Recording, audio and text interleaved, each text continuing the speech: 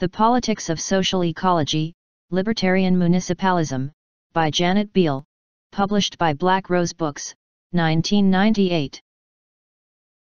Author's note: Libertarian municipalism, the political dimension of the broader body of ideas known as social ecology, was developed over the course of several decades by the anarchist social theorist Murray Bookchin. It is the culmination of a lifetime of his thinking about how society might best be radically transformed in a humane and rational way. Part of the international communist left since his youth in the 1930s, Bookchin has devoted his life to looking for ways to replace today's capitalist society, which immiserates most of humanity and poisons the natural world, with a more enlightened and rational alternative. A close student of the European revolutionary tradition, he is best known for introducing the idea of ecology into leftist thought, and for first positing in 1962 that a liberatory society would also have to be an ecological society.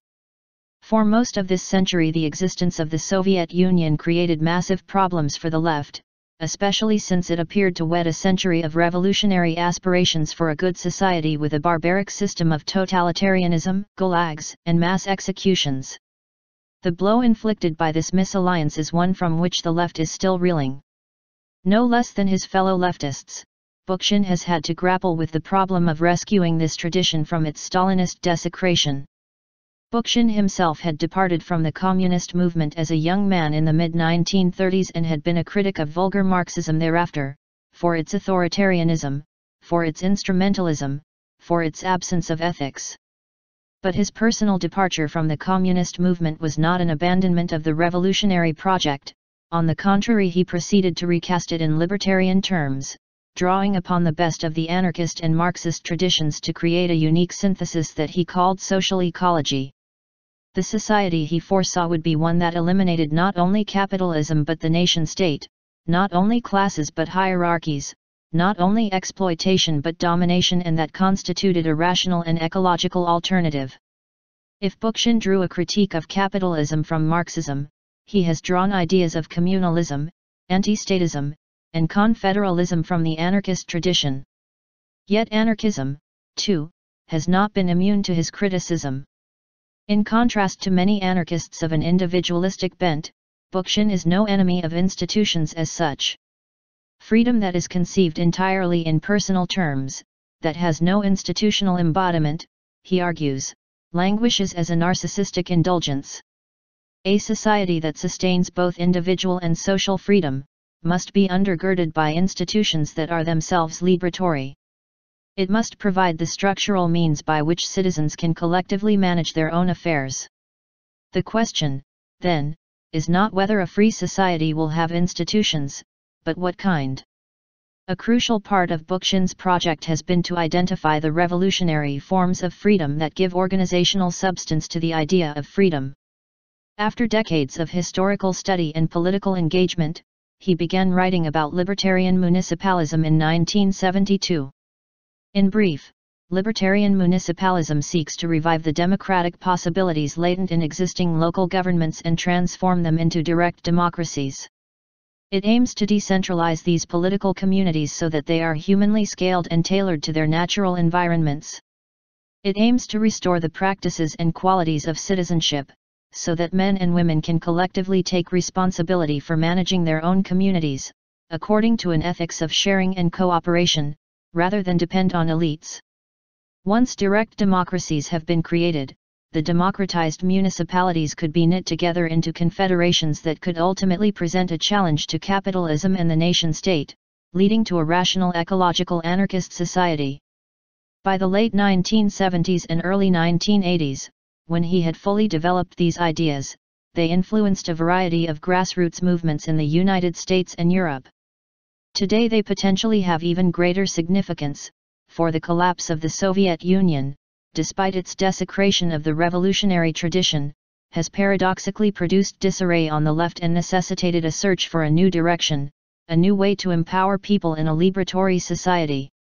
Nor is it only the current leftist dilemma for which Bookchin's ideas have relevance. Across the American political spectrum, a wide variety of thinkers are lamenting the evisceration of the civic sphere in the United States today. Not only the left but the center and even the right are all bewailing the decline of community life and civic participation. On this issue too, Bookchin's municipal approach offers a radical left perspective. Finally, around the world, transnational capital is creating a giant market in which incalculable profits are reaped by the few, plunging the many into poverty and despair, obliterating traditional societies, and poisoning the biosphere.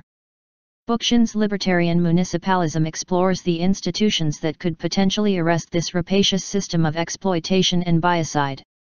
To date, unfortunately, Bookchin's published writings on libertarian municipalism have not received the wide public attention that they deserve. One reason for this may be that they are not as accessible as they might be. Many of his articles appear in hard-to-find periodicals, while his own book From Urbanization to Cities, rich as it is in historical and theoretical material, is massive enough in scope and execution to be formidable to many readers. For some years it has seemed to me that a concise and abbreviated exposition was needed that would make the ideas of libertarian municipalism more accessible to the general reader. Hence this book, which is intended as a brief, introductory overview. I have made no attempt to interpret, analyze, or assess libertarian municipalism. Rather, my purpose has been to provide a straightforward synopsis of its basic points as Bookchin developed them, including a sketch of the historical context in which he set them. I have also attempted to provide material on the practical aspects of organizing a libertarian municipalist movement. Let me emphasize that the ideas that appear in these pages are all Bookchin's, only their articulation is mine. In the interview that appears in the second part of the book, I have raised with Bookchin some of the questions that in my 10-year association with him, I have heard most frequently asked in discussions of these ideas. I am grateful to Bookchin for his support for this project and for the interview. Let me emphasize that the ideas that appear in these pages are all Bookchin's, only their articulation is mine. In the interview that appears in the second part of the book, I have raised with Bookchin some of the questions that in my 10-year association with him, I have heard most frequently asked in discussions of these ideas. He read the manuscript in draft and commented on it, to its immense benefit. Cindy Milstein and Gary Sisko also read an early draft and made invaluable suggestions, for which they have my warm thanks. Dimitri Roussopoulos of Black Rose Books has my deep gratitude for his unflagging support for this project. I have tried to present these ideas in the simplest possible terms, for the benefit of readers who are wholly unfamiliar with them. Bookchin's own writings contain philosophical and historical nuances that are absent here. Readers who are interested in learning more about libertarian municipalism and should of course consult the writings listed at the end of this book. In no way should this book be considered a substitute for Bookchin's original works, only a summary introduction to them. It is my hope that libertarian municipalism will become a touchstone for the resuscitation of the left, in a time of its weakness and disarray. I believe that these ideas could be fruitful for the left on an international scale. Probably inevitably, my presentation is refracted through the prism of the culture in which I live and write. I hope that readers outside the United States will be able to interpret the main principles in the context of their own cultures. Signed, Janet Biehl, Burlington, Vermont, November 27, 1996.